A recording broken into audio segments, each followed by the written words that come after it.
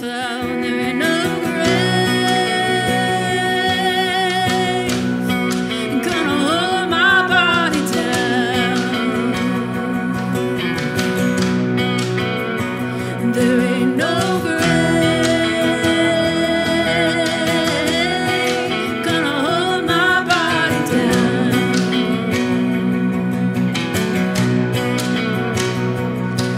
When I hear that trumpet sound, I'm gonna rise up out of the ground. There ain't no grave gonna hold my body down. Sing,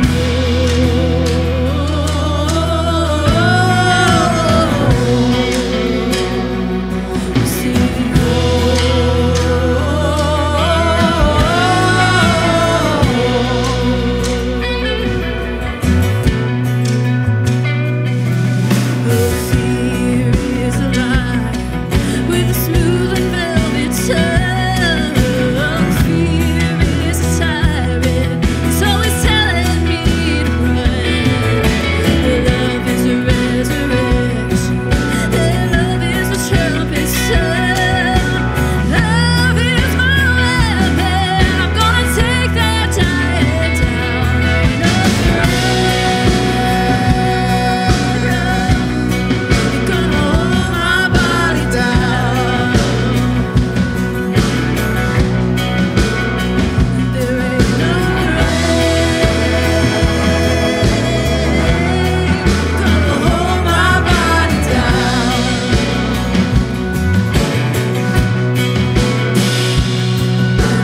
Hear that trumpet sound, I'm gonna rise up out of the ground.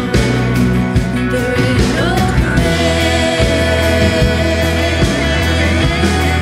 gonna hold my body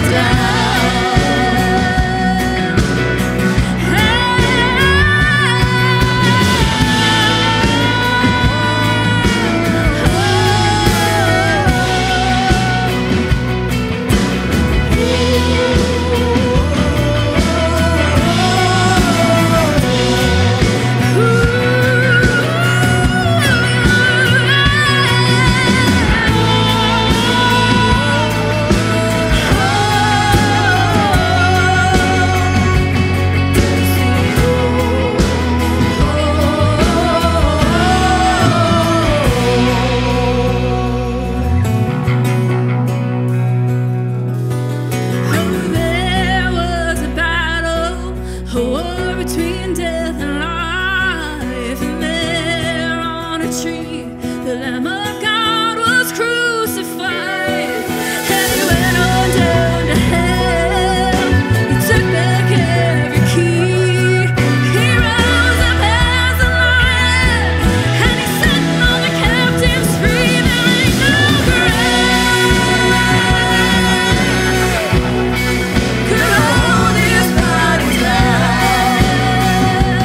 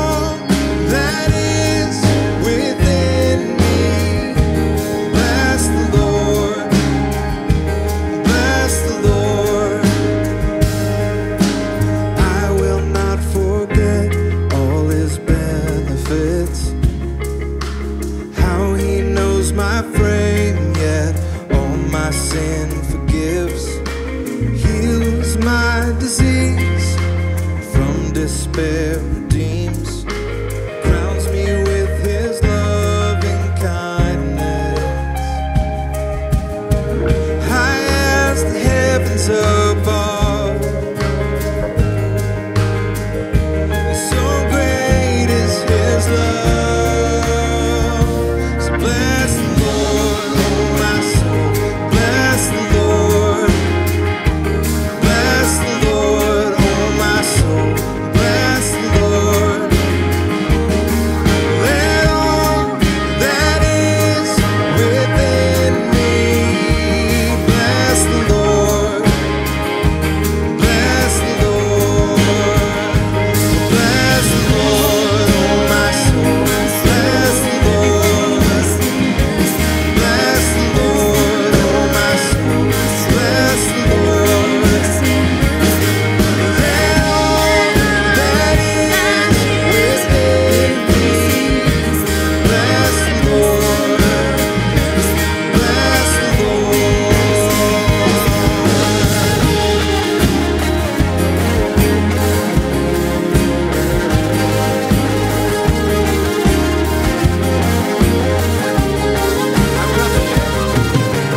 I will not forget all his benefits, how he knows my frame, yet all my sin forgives, heals my disease, from despair redeems, crowns me with his loving kindness. High as the heavens above, so great is his love. So bless the Lord, oh my soul, bless the Lord.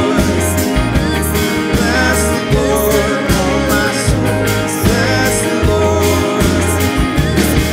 Let all that is within me bless the Lord, bless the Lord. Bless the Lord, oh my soul, bless the Lord. Bless the Lord, oh my soul, bless the Lord. Let all that is within me bless the Lord, bless the Lord. Let all that is within me bless the Lord, bless the Lord.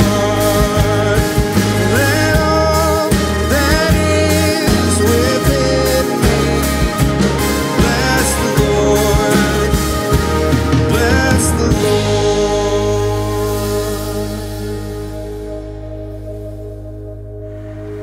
Lord. So beautiful. Happy Easter, kids. My name is Mandy. I'm the Kids Community Director. Now, we have been walking through Lent together, and today we have finally arrived to Easter. Many of you guys, many of our families have had the Lent and Easter box to help you learn and grow at home and create. We have seen some beautiful creations, and many of you have been caring for your plants that we will plant out in our garden in maybe a month or so. Keep taking care of those. How many of you have been opening the Holy Week eggs? You had a bag of eggs in your box. I have today's egg. Have any of you opened it yet? I'm guessing you've been pretty busy. You maybe haven't. Let's open it and see what's inside. It is empty. Why is it empty? I bet you guys know. Of course it's empty because the tomb is empty. Jesus was buried, and then they found it empty 3 days later. Jesus was no longer dead. He had risen, and he is alive. You've probably also already read the Easter story from maybe one of your favorite Bibles at home, telling you all about Jesus' resurrection. So I'm going to read a different story today, going forward a little bit from out of Acts 1. I want to tell you what happened next. Some of you already know, and some of you might be wondering, Jesus is alive. Now what? What happens next? Why is today so important? Why is our faith in Jesus so important? Before I do that, though, our band, after I sing, is going to be singing a blessing song over all of you. And I want you to be watching because there are pictures of many of you creating and experiencing Lent. So I want you to take time to look at that while you hear the blessing over you after I read our story. I'm going to be reading from our Bible, the Children's Storybook Bible by Desmond Tutu, and it's called The Good News. Jesus stayed with his friends and spoke to them about all the things that had happened to him. He reminded them of the old stories about how prophets had promised that God would send his son to help God's dream come true. Jesus said, "Tell everyone everywhere that God loves them and that those who believe in the good news of God's dream should be baptized. And in a few days, my friends, you will be baptized with the Holy Spirit." He then stretched out his hands and blessed them, saying, "I will be with you always to the end of time." A cloud came from heaven and Jesus disappeared. The disciples stared up into the sky looking for him. 2 men in white robes appeared. "Why are you looking up to heaven?" they said. "Jesus is not far away. He will always be close to you, even though you cannot see him. And one day, he will return in the same way that he left you." The disciples went home singing praises to God. And our little prayer here says, "Dear God, help me to know that Jesus is near." May you always know that Jesus is near. Happy Easter and receive this blessing.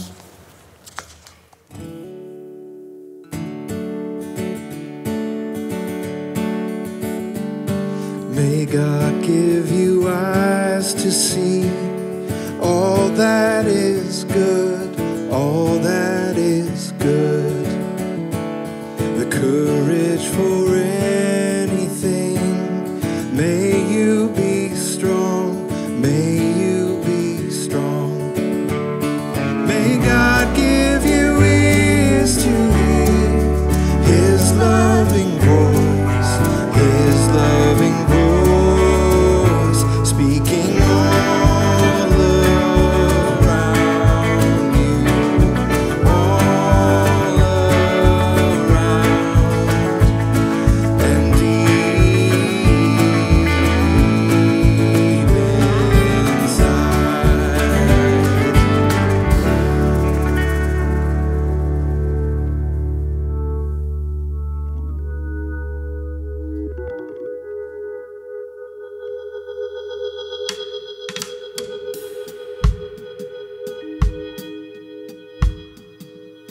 We believe in the saving power, in the saving power of the name. We believe in the saving power, in the saving power of the name.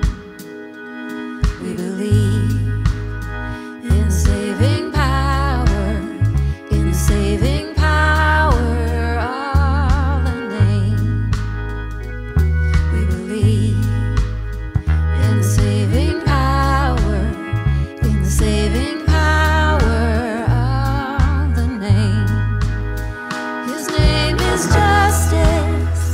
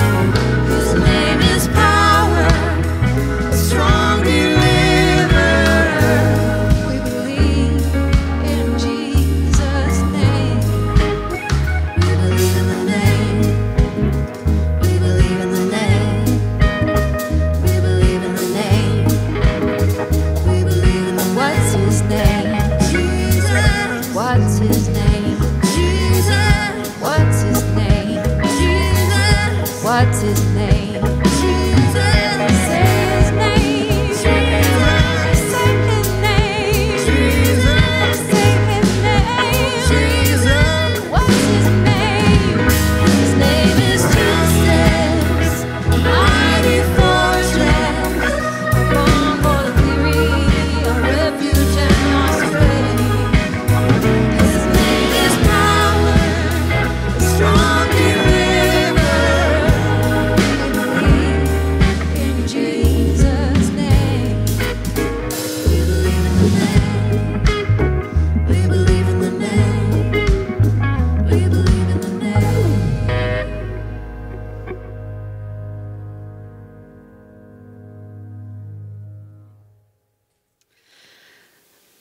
Well, truly delightful to have this beautiful band with us. Thank you guys for playing with us this morning. Happy Easter to everybody out there.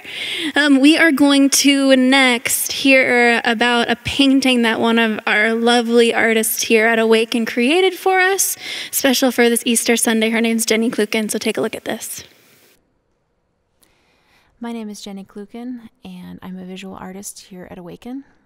And my main medium is acrylic flow painting, which is what you see here today.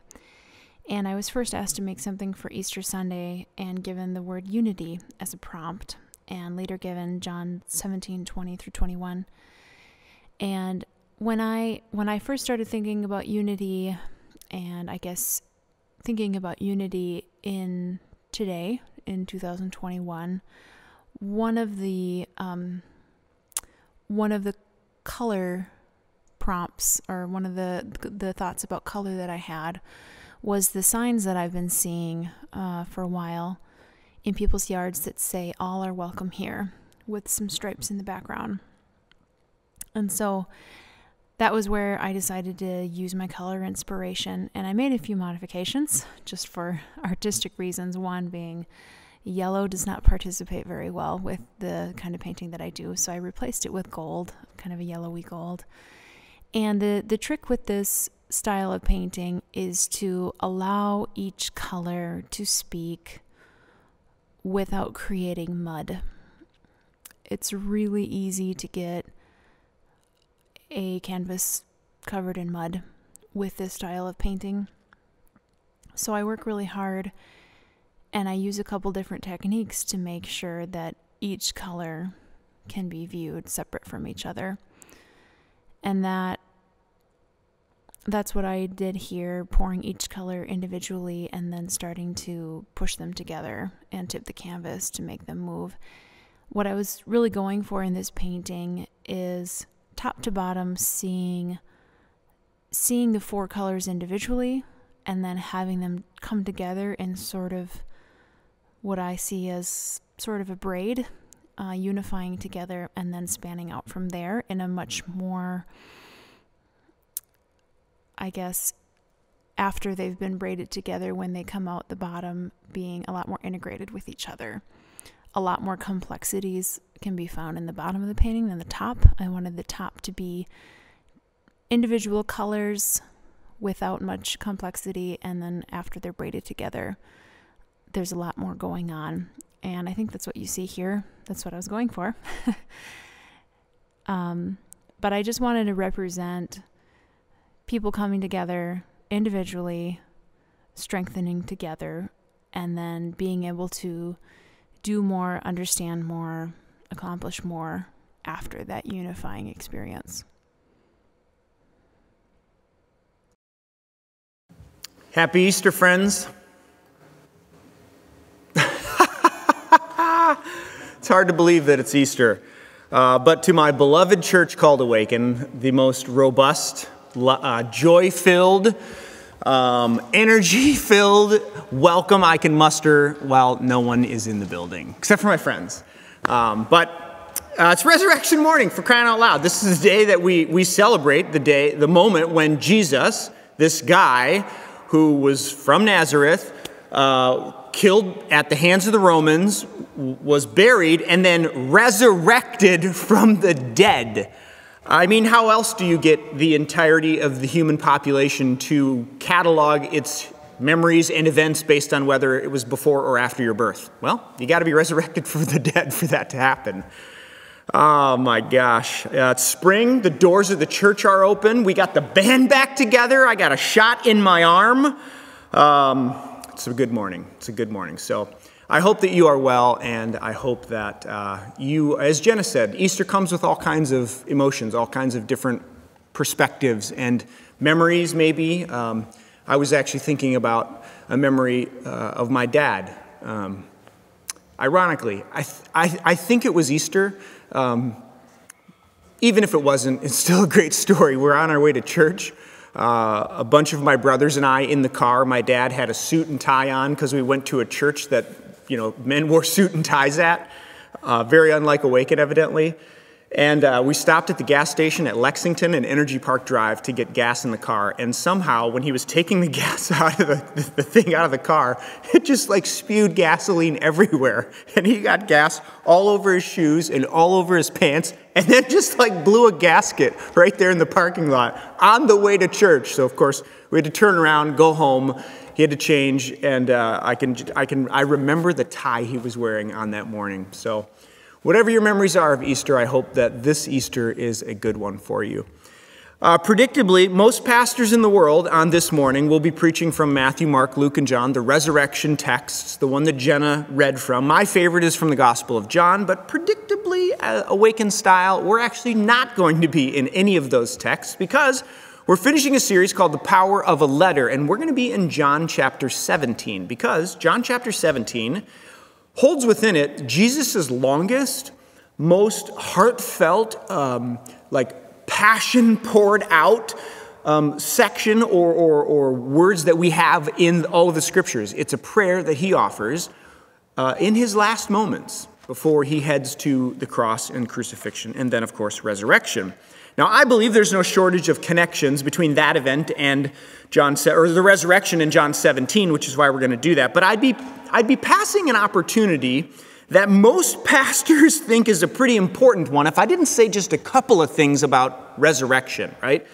Let's just assume the whole story's true. Let's just assume, for the sake of the illustration, that it actually happened. Jesus was real. He was a guy. He lived in Nazareth. He was born, raised, carpenter's son, the whole bit, taught for 3.5 years, trumped up charges against him by the Romans, and then killed, crucified, buried, and then resurrected from the dead. Let's assume that happened. If it did, the resurrection of Jesus Christ ensures a couple of things. Number one, that God has not abandoned this world, and we are, in fact, not alone.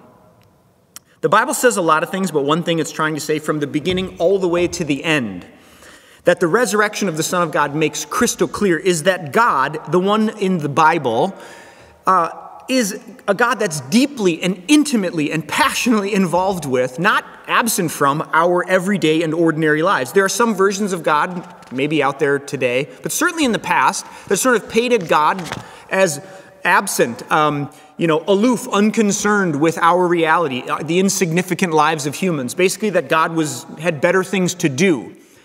The resurrection screams from the mountaintops that God has not abandoned the world and that we are not alone. It also says that death, evil, and the powers that seek to destroy do not win and cannot stop the relentless and reckless love of God.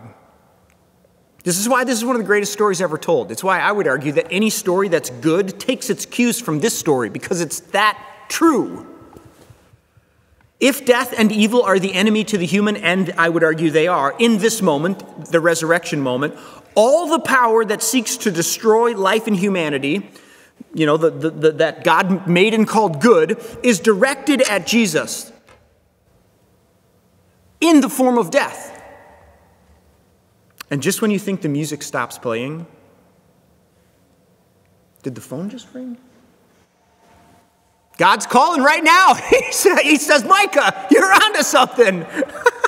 When the music stops playing, the crowds disperse. You think the story is over and time is up? Out walks Jesus from a grave. Like, you didn't see that one coming, did you? Ensuring that death and evil and all that it stands for has been called to account, beaten, destroyed by the relentless love of God. It says the resurrection of Jesus, if it happened, and I would argue that it did, ensures that. Finally, it ensures that there is life in Christ, in Jesus, available to you right here and right now. Spring is so beautiful, right? We're starting to see things burst out of the ground. The tulips are active, like there are flowers coming up. And bursting forth all around you, there is a flow, a life, a way of being human that is available to you right here and right now. The question is for us this morning is, will you step into it? Will you say yes to it? Will you step into that flow? Will you die to all the ways that stand against and stand in opposition to that way of being human that ultimately lead to death? And we kind of know that. And will you choose life? Life in God. Life in Christ by faith. Which leads us to John chapter 17. So if you have your Bibles, turn there. Again, this is right before Jesus' death. In John 17, verse 13, we read this. I am coming to you now. This is Jesus speaking. I am coming to you now, but I say these things while I am still in the world. He's having this conversation with God, by the way. I'm coming to you now but I say these things while I'm still in the world, so that they may have the full measure of my joy within them. I have given them your word, and the world has hated them, for they are not of the world any more than I am of the world. My prayer is not that you take them out of the world, but that you protect them from the evil one. They are not of the world, even as I am not of it. Sanctify them by the truth. Your word is truth. As you sent me into the world, I have sent them into the world. For them I sanctify myself, that they too may be truly sanctified. My prayer, Jesus says, is not for them alone. I pray also for those who will believe in me through their message, that all of them may be one, Father, just as you are in me and I am in you. May they also be in us, so that the world may believe that you have sent me. I have given them glory that you gave me, that they may be one as we are one, I in them and you in me, so that they may be brought to complete unity. Then the world will know that you sent me and have loved them even as you have loved me. Pray with me. God, this morning, as we spend some time in this prayer recorded by John of Jesus, this letter, as it were, to us, this moment that we get, a glimpse into Jesus' heart, his hopes and his dreams, I pray that you would remind us who you are, who Jesus was, and who you intend for us to be. I pray in the strong name of Christ and by the power of the Spirit. Amen. Right now, I have a letter in my sock drawer. And that letter is a letter from my dad. Some of you know he passed away this last year from COVID. And that letter states his last dying wishes. Evidently, he and his wife met with a lawyer, attorney, somebody who does wills and estates, and was asking him about if there's anything he wanted in his last moments. And so when thinking about that, he wrote this letter and gave it to me, saying that should he, by some happenstance, be in a position where machines are keeping him alive, that his wishes were that we would let him go. You know, death has a funny way of crystallizing things for us. Like what we want, what we hope for, what we dream of, what we long for, seems to get very clear in those moments. You hear about it all the time as people face the possibility of death, usually the most important things that need to be said, and the most important people are gathered around. That's often the subject of the conversation. And Jesus, in this moment, John 17, is about to face death. This is one of the last moments before he's handed over to the authorities and his trial begins. And so we hear what matters the most to Jesus in this moment. And two things become very clear that seem to be Jesus' last wish for humanity, for those that know Jesus and those who may not know him. The first is that the world might experience what he has experienced. I only read about half of this prayer, but all through the prayer, Jesus makes mention of his experience with the divine life.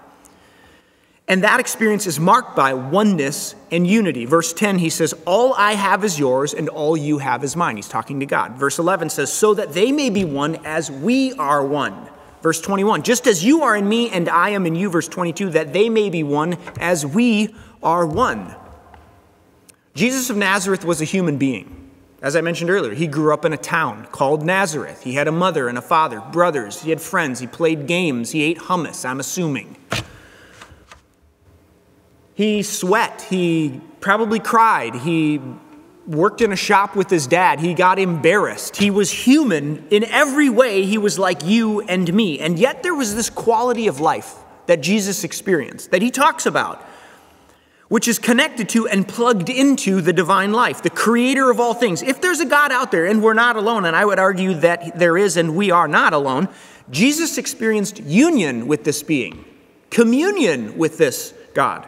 And this prayer in John seems to make clear, as do other passages in the Gospels, that Jesus had a unique experience of connection and oneness with God, which assumes two things. Some of us don't experience that, number one, and number two, it's possible to experience that.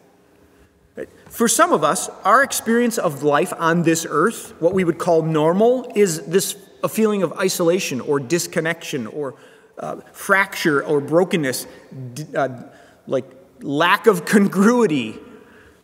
Our baseline is anything but union and oneness with the divine life. Our normal is estrangement. And we feel it deep in our bones, like in our souls almost. Jesus knows this, and his prayer reflects that.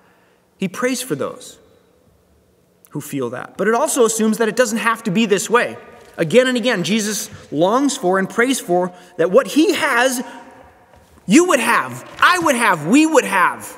This flow that Jesus tapped into, this way of being human, and testifies to being his everyday experience, is available to you right here and right now. The very thing that blocks us from this connection with the divine has been dealt with.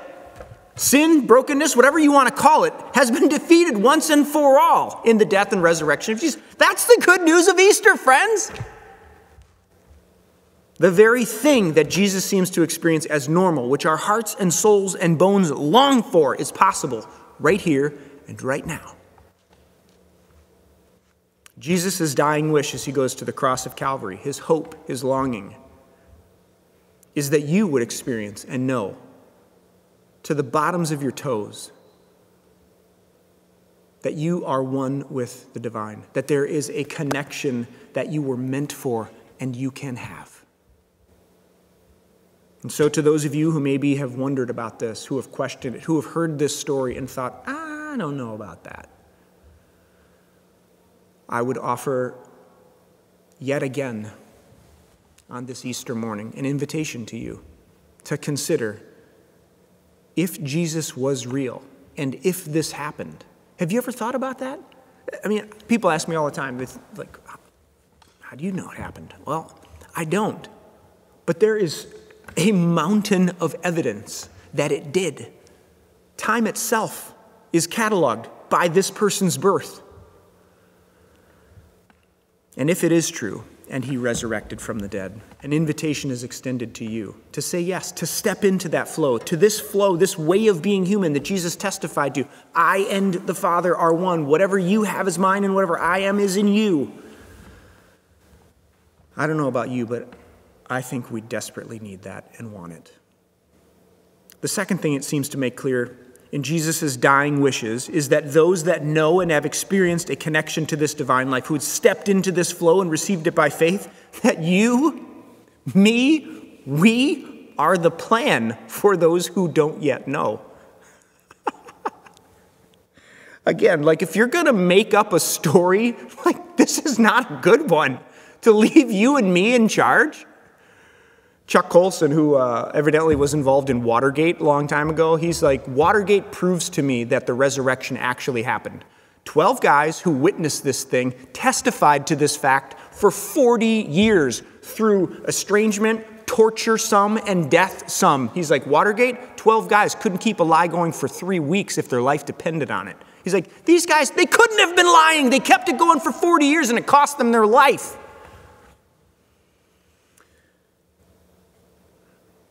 what seems wild to me is that Jesus makes pretty clear in this prayer that the plan that the world might know this kind of experience, this kind of human life, connection with God, like, we're it. The church gathered here on Easter morning.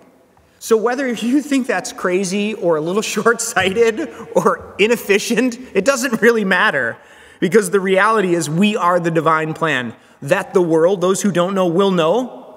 The connection, resonance, unity, oneness with God made possible through Christ has been left in our hands in some way, shape, and form. And Jesus names two things in verse 13 and 23 that he seems to think are going to be really important if we're going to succeed at this job. So to the church gathered this morning on Easter, that they might be filled with joy and that they might be one. Verse 13, he says, I am coming to you now. He's talking to God. But I say these things while I am still in the world, so that they, you, me, the church, that they may be, or that they may have the full measure of joy, my joy, within them. To a world that does not yet know of the life that is found in Christ, Jesus prays that we, the church,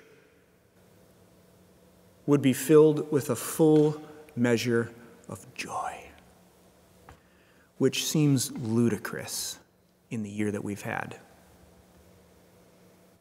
That is, of course, if joy depends on our circumstance. I'm not talking about the denial of reality or some sort of fake and contrived happiness in the face of difficulty.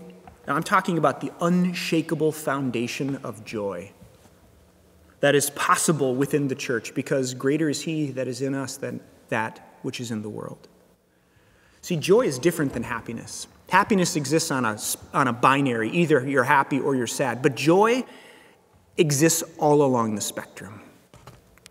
It is in the ups and the downs, because despite the circumstances, joy recognizes that it's all a gift. Life, breath, sweat, tears, anger, elation, calm, nervousness. Joy holds life in its bosom, and it inhales wonder and exhales gratitude. Why? Because it's all a gift. And we get to live this. How will the world know and experience the kind of life Jesus experienced? When they come in contact, when they walk through these doors and they see in the faces and in the lives of the church gathered, despite the circumstances, a joy that wells up from deep inside of us, because we know the whole thing's a gift. And when you live from that place, it doesn't matter what the circumstances are. That's joy. And that's what Jesus prays for. He seems to think that if the world's going to know that this life is possible, when people walk into, when they come in contact with the church, this unshakable, undefinable joy that wells up from within us is going to convince them that God loves them. Jesus prays that they, those who know him, and the life that he comes to bring would be filled with joy, and that they would be one, so that they may be brought to complete unity. Then, so that they, you and I, would be brought to unity, oneness, connection, communion with each other. Then the world will know. Know what? That God sent Jesus and that God loves them. To the church gathered here on Easter, in terms of the world knowing that God loves them, Jesus seems to think that our experience of joy and our ability to be united as one body is way more important than our atonement theories. Our ability to live from, experience, overflow this joy, and to be one as a body is more important than what we believe about creation and how long it took to make the world, or baptism, or communion, or the sacraments, or eschatology, or when God's coming back, or elders in the church, or all the number of things that the church argues about all the time. Jesus seems to think that they might be completely united, one. Then the world will know that you sent me and love them. In a few weeks, we're coming back to the series. We call it Wells and Fences, precisely because its premise is on this idea that it is not that what's most important is not that we have all our theological furniture arranged just so, but rather that when people come into our house, they sense this unmistakable joy, this inexplicable joy, and that they are welcomed into a community who is united as one around the life and teachings, death, and resurrection of Jesus the Christ. So question, church, how are we doing? Jesus thinks that our experience of joy welling up inside of us despite our circumstance and our oneness as a community is the most important thing if the world is to know who and what God is like. How are we doing? On this Easter morn, as we think about Jesus' last dying wishes in John chapter 17, an invitation to those who do not yet know and have not yet experienced this life Jesus testifies to and claims is available here and now. All the brokenness, all the estrangement, all the isolation, all the things that might be your normal have been stared down and buried and left in the grave when Jesus rolls the tomb away and walks out.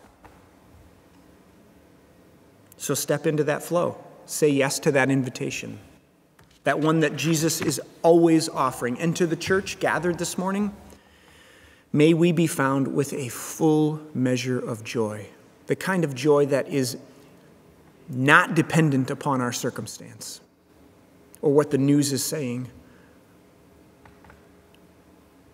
May we be found with the full measure of joy that Christ wants to give, that allows us to breathe in wonder and exhale gratitude, because we're anchored in the divine life that screams from the mountaintops, "Greater am I in you than that which is in the world, and I have overcome death." It's not your typical Easter passage, but I think it's a pretty good one. Pray with me. God, this morning, as we consider the claims of Easter, that you are good and that you love us, so much so that you made yourself known to us. You revealed yourself to us in Jesus, the Christ, who became a human, lived a life, taught this way of being, this modeled what it looked like to live in communion, in union with you, in the divine life, and then said, "It's this way, follow me." Upon resurrecting from the dead, beating death and evil and darkness and all that it stands for, and all that it has to offer, which is death itself, has no victory, has no sting when Jesus comes out of the grave. And so I pray, Holy Spirit, in the next few moments that you would speak whatever word we need to hear this morning. If that's a word of encouragement or admonishment, a word of invitation, a word of welcome home, welcome back. Holy Spirit, we're open and awake to whatever you might be saying in this moment.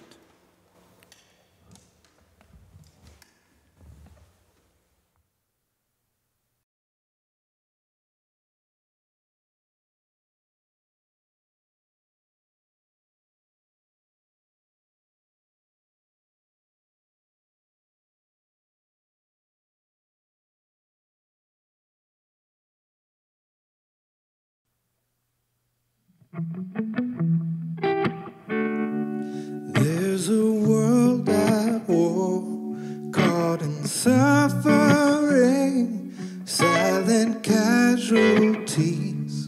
Oh God, grant us peace. In these sleepless nights, I can hardly breathe. Despite brutality, I know that I'll be free. I know that we'll be free. So let the light keep it shining. Let it break into the darkness. All the love there's us to see. We'll all be free. And in these desperate times, love will hold us here. Love will join our hands.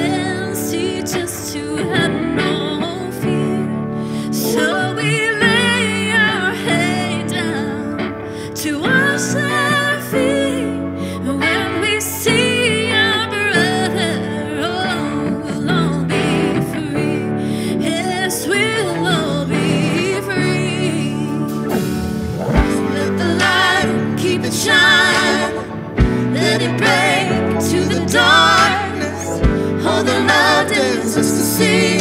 We'll all be free. So let the light and keep it shining. Let it break into the darkness. All the mountains just to see. We'll all be free. Free, free, free, free, free. We'll all be free. We'll be free, free, free, free. We'll all be free. We'll be free, free, free, free. We'll all be free. Free, free, free, free, free. We'll all be free. Free, free. We'll all be free. We'll be free, free, free, free. We'll all be free. Let the light keep it shining. Let it break into the darkness. All the light is just to see. We'll all be free. Let the light keep it shining. Let it break into the darkness. All the light is just to see. We'll all be free. Free, free.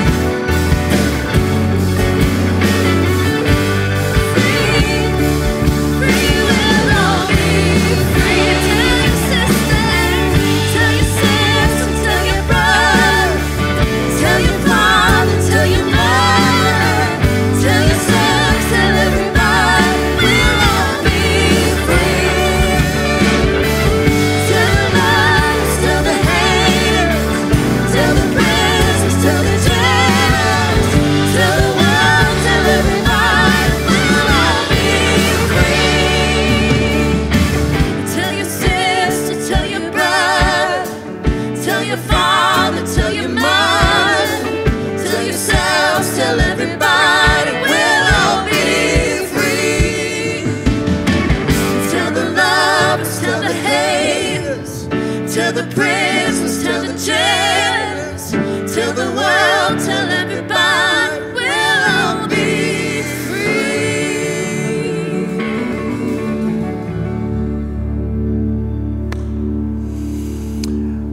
Well, my friends, I hope that our time together caused you to think deeply about this claim about Jesus, who he was, what he taught, ultimately what he did. Before I offer a benediction to you, I know that Easter brings all kinds of guests and people maybe nosing around the church, and so just a couple things about Awaken. If you're interested in joining a community and being a part of our life together, there's a learning lab coming up. It's Wednesdays in the month of April, and we're going to be looking at this idea of, it's called pietism, which is really informative for our community, and it shapes who we are and how we hold the things we hold. So if that's of interest to you, it's going to be a lot of fun. One of my dear friends, Dr. Clifton Soderstrom from North Park, is going to be leading that. So Wednesdays in April. Also, if you're new and want to find out more about the church, we do something called Discover Awaken. That's happening on April 11th from 10 to 12. You can register online. That's a Zoom link. And I lead that, so it's a chance to just hear more about Awaken, ask questions, get to know me a little bit more in the church. Would love to see you at that. And then if you're all in here and you want to become a partner, which is what we call members, our next class is April 18th and 25th. So you can sign up for those things online. Just a couple ways to kind of take steps towards getting involved at Awaken. So if any of those are applicable to you, please follow those links and sign up. That's it. That's all we've got. So receive this blessing as you go. The Lord bless you and keep you. The Lord lift up his face to shine upon you and be gracious unto you. The Lord lift up his countenance to you and give you his peace, in the name of the Father and of the Son and of the Holy Spirit. And all God's people said together, amen. Grace and peace.